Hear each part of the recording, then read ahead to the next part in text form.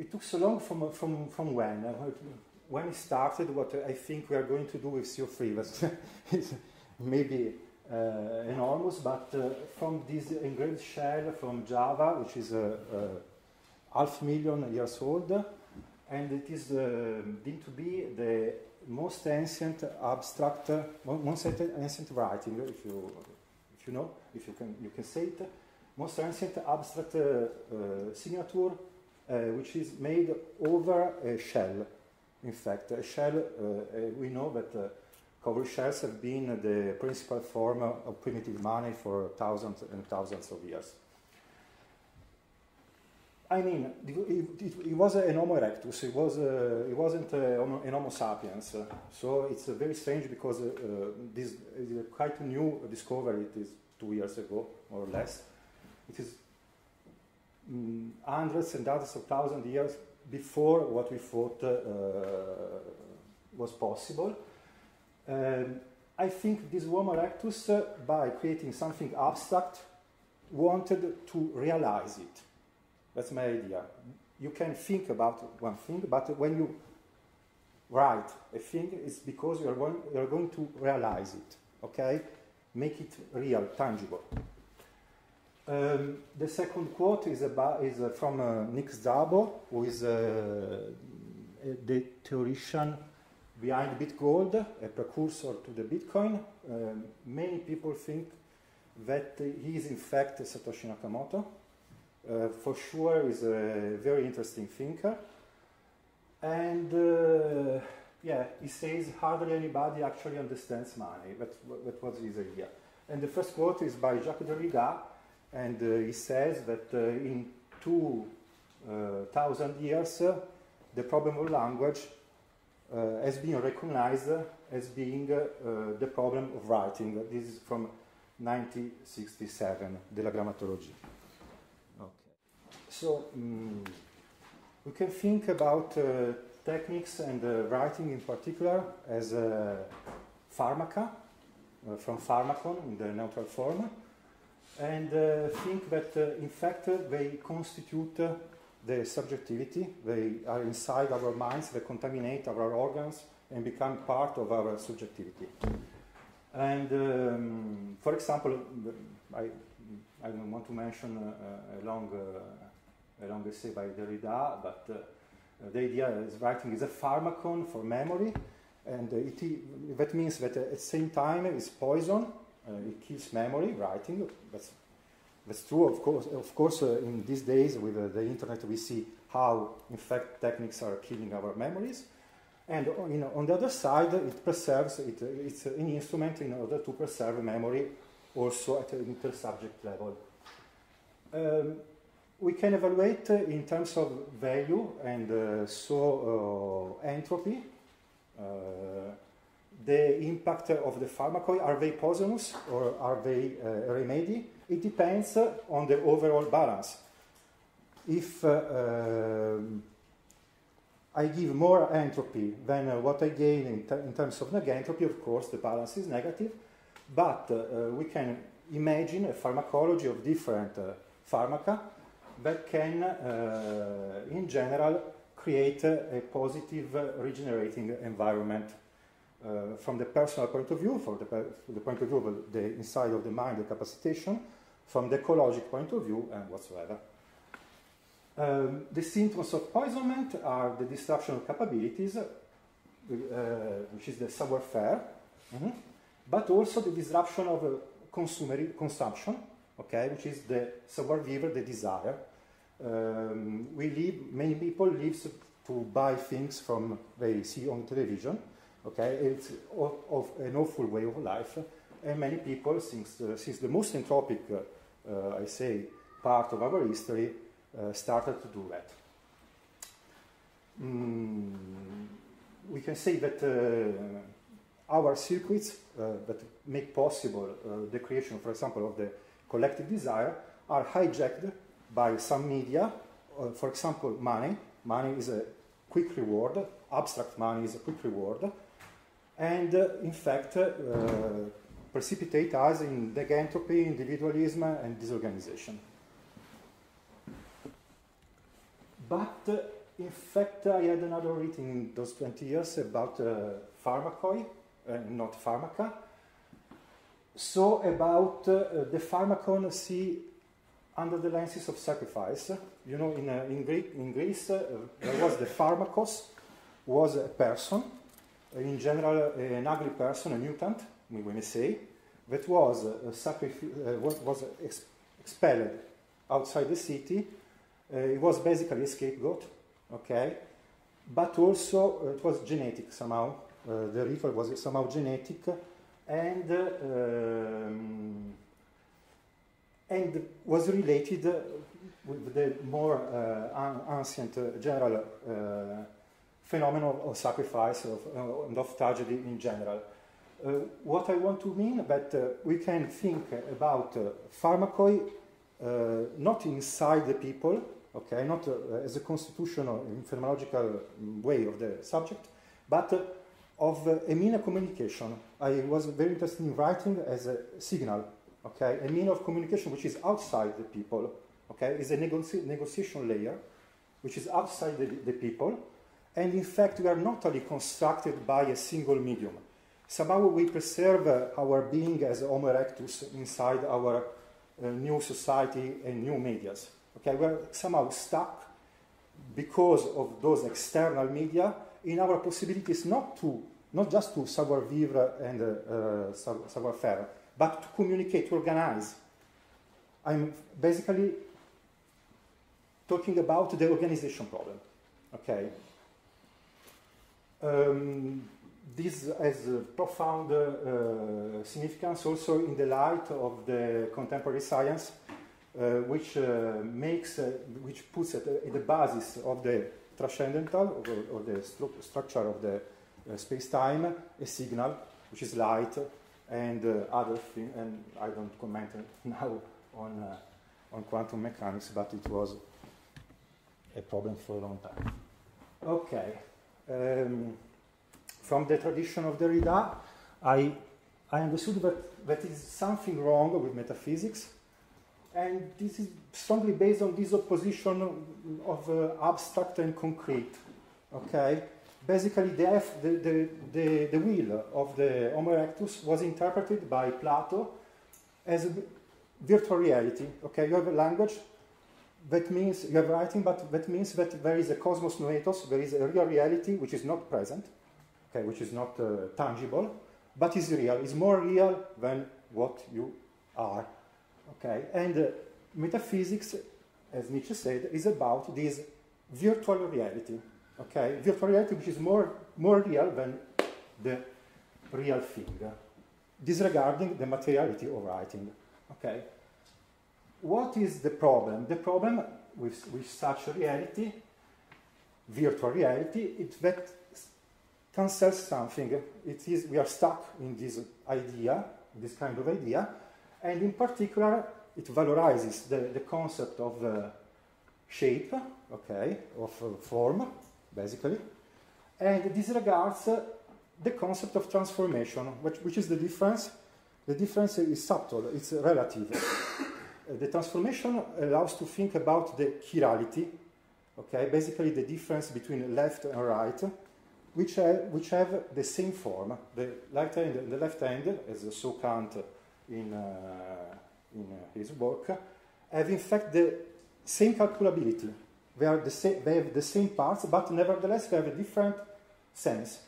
What is in fact the difference? How we can tell really the difference between left and right? Just because of the context.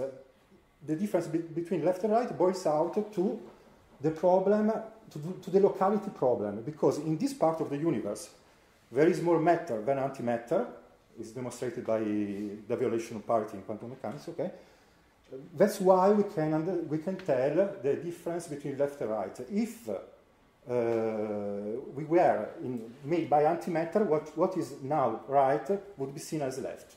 Okay, sorry, it's really a kind of mess, but it is meaningful.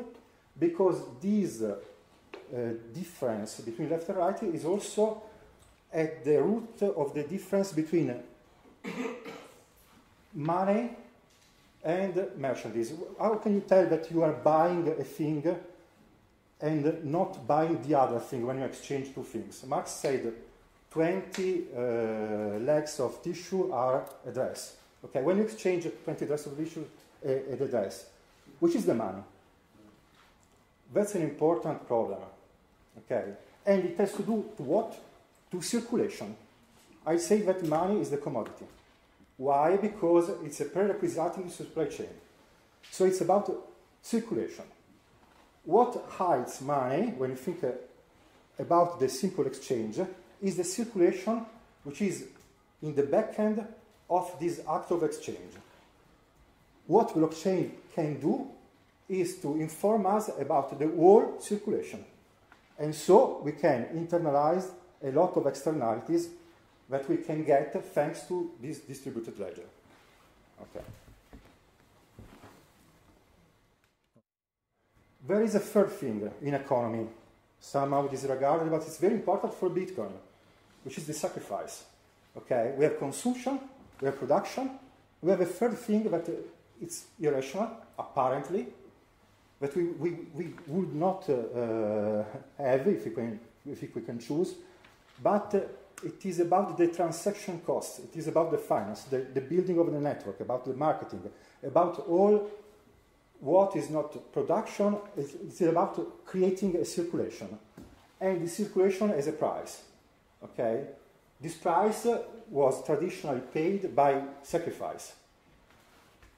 It is the thing that creates the money from no money. For example, there is an interesting study, an old one in the 20s, that reported the Greek money, for example, the drachma, to the practices of sacrifice, but it's quite general, this equation between sacrifice and money. In fact, a drachma means a draw, an ensemble of 6 obelos, which are basically brochette. Okay? It was about serving equal parts of meat of the sacrificed animal. Obelos means spiedo, in Italian, spit in English. And in fact, 6 spit make a drachma. 6 are the typical spit roast with a 6 hexagon. Okay. From this perspective, the processes of individuation or de-individuation can be related with the concept of mimesis, with the concept of space and circulation in the space, with the concept of relationship with the sacrificed pharmacos in the sense of a shared medium, and in fact are about a different relationship, about risk management. Risk management is another thing we have to do when we engage in economics.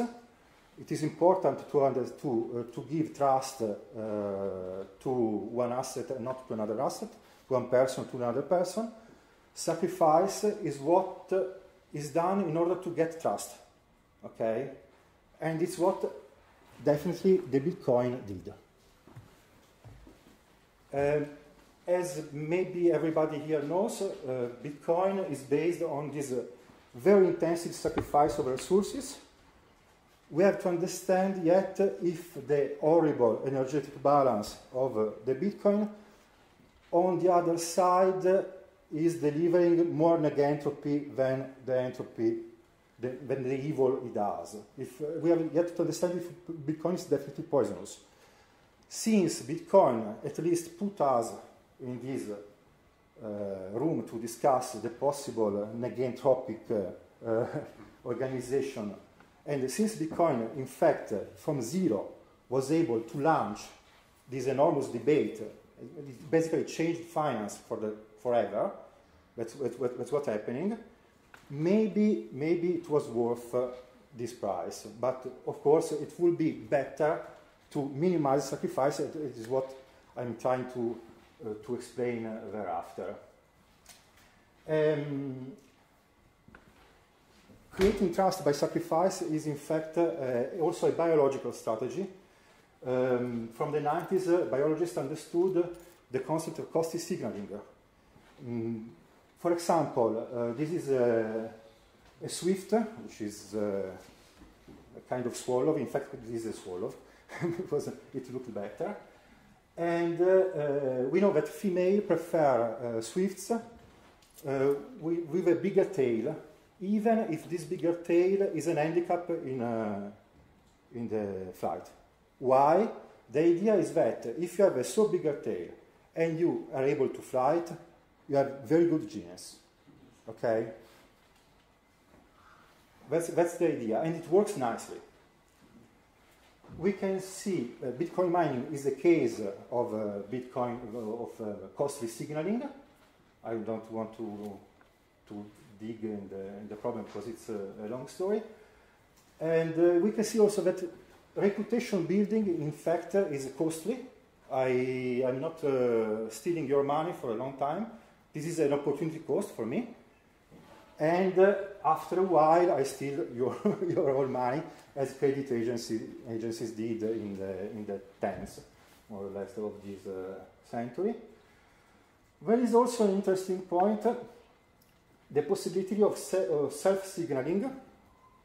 For example, in many anthropological situations, you have foundational sacrifices. I build a house and I have to sacrifice an animal. It can be a money management trick. I'm advancing this hypothesis here.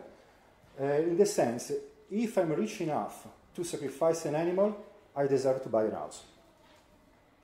On the long run, it is a smart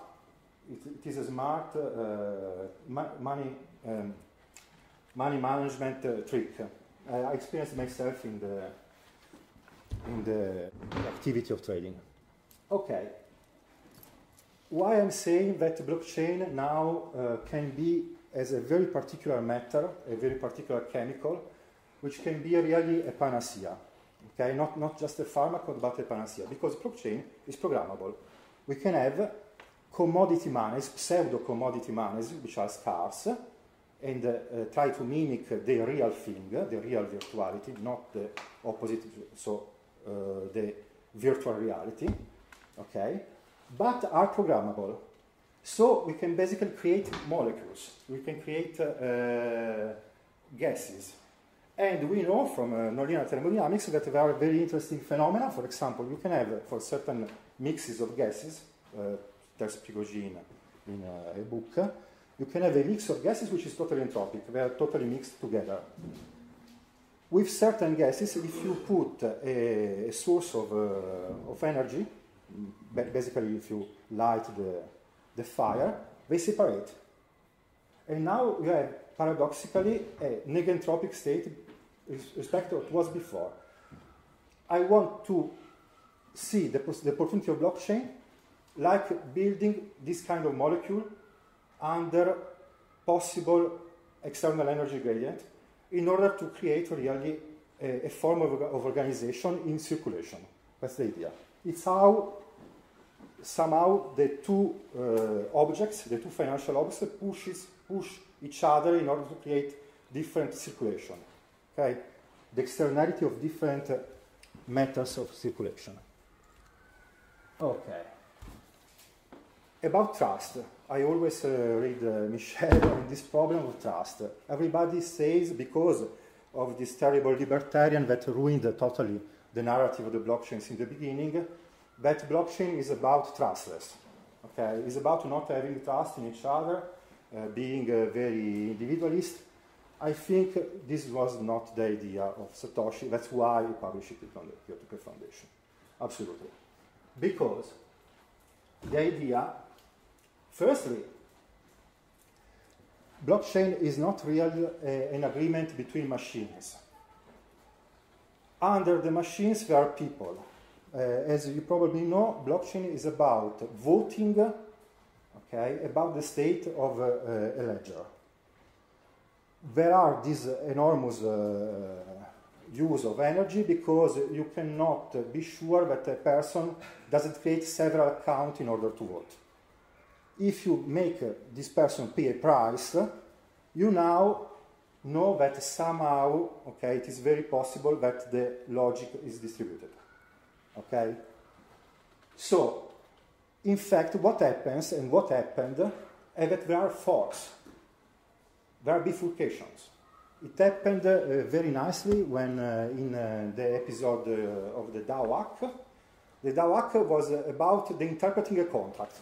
It was a difference between people about the interpretation of a contract. The letter of the contract stated that the smart contract, the hacker, who was not a hacker, had the right to use the smart contract as it was presented. So he used it and was able to steal funds, to get funds. But of course, everybody knew that this feature, in fact, was a bug. Not really a bug, something that people didn't really want. Okay? So they interpreted the law, and at the end, there were two parties. One that decided to stick with the autistic idea, okay, the contract is the contract, and the other part, the majority, led by the excellent Vitalik Buterin, that instead pointed to the humanistic idea, to the realistic idea, that it was wrong. So basically we can see that calculation in reality, in the blockchain, has a flash background that allows forking. And it is based, in fact, on explicit consensus and, in the case, forking. Okay.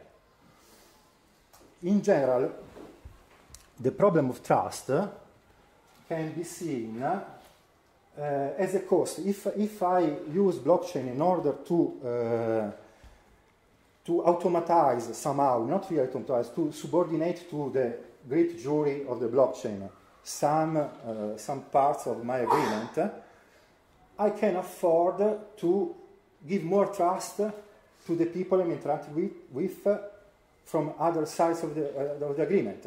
But I saw real-world examples about that. Okay, for example, if you have a contract with someone, also written, with your maître, okay, with the person who pays you, okay, you can trust him much more. If you don't have a contract, we are totally precarian. We are going to every day think about what I have to do in order to survive and so on, and it's going to create paranoia. Okay? And one of the very interesting, and it was at the real basis of your conversion, is the point of having those scarce commodities in the so-called ICOs, in the crowdfunding. If I know that I'm buying a scarce commodity that in the worst case can also be taken by another team as a basis of their operation, I'm going to trust the team because I'm basically sharing the risk with the market. So what happened? Happened that in 2017, 3 guys in a garage continuously had financing for hundreds of millions. It happens that you will now go in Berlin in a meetup, there is people offering you dinner. That's what happens. It happens that all the developers that are doing stuff with the blockchain are totally free. Because with this trick of the scarce commodities, you basically can hijack the concept of banking. That's very important, so I'm going to illustrate this because it's very, very really working. And it works like that, okay? We know there is a scarce commodity, okay? For some reason, okay, which is just appreciation for the leader, for the project, etc., and so on, we swarm to this commodity and we know that other people will follow. I can create a scarce anarchy coin, being me credible, being me a real prophet, and people will follow me. Everybody has 1,000 euros in the bank, okay? There are, say, 1,000 coins. There is 10 people, okay? Those 10,000 euros, globally, function as a fractional reserve for the value of the coin. And since you can leverage for 10 or more, normally as you do with the bank's deposit. In fact, we will be able to give to the prophet of anarchy 100,000 euros out of 10,000 euros we had before.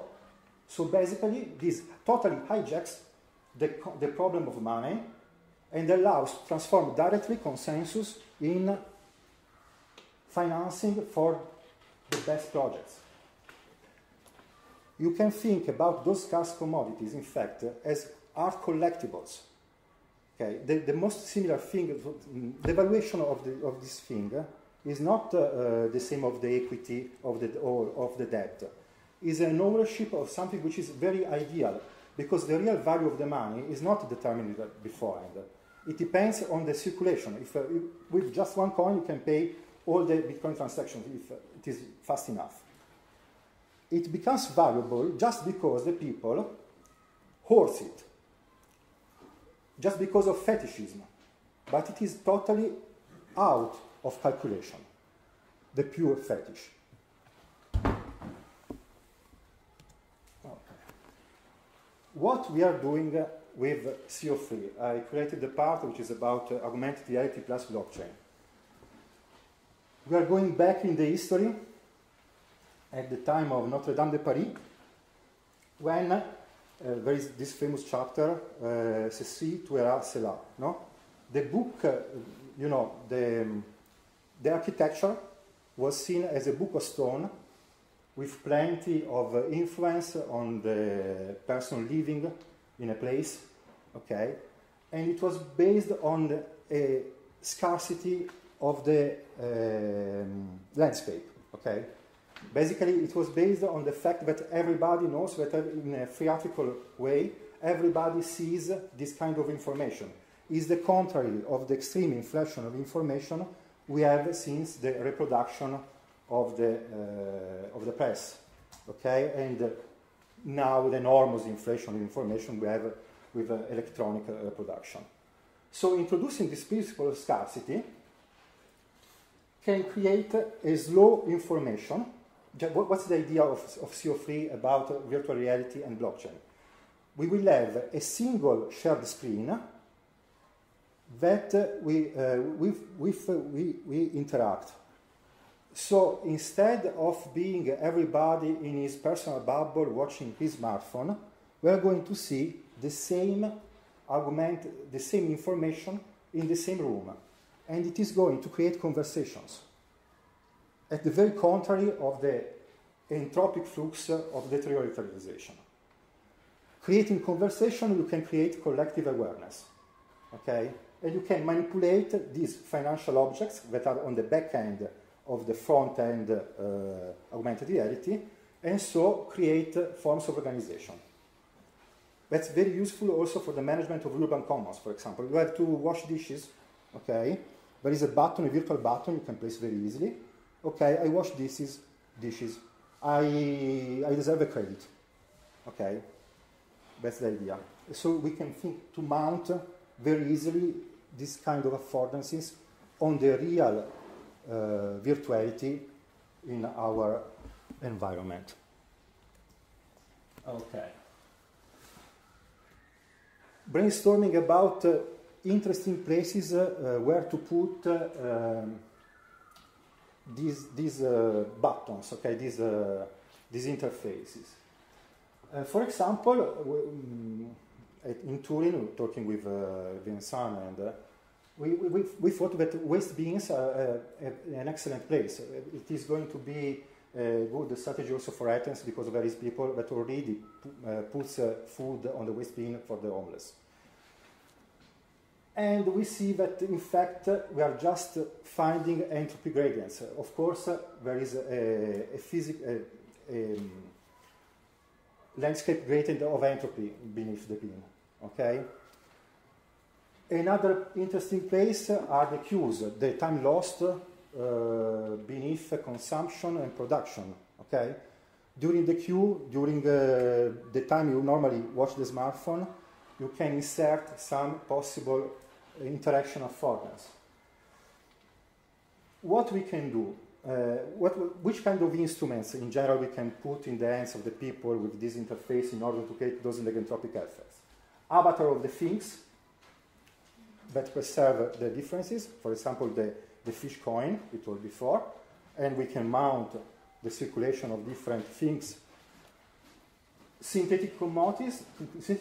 I want to show that, in fact, when you say these guys of blockchain understand just incentives, in fact, they don't have incentives in money, nor in shares. They have incentives in coins.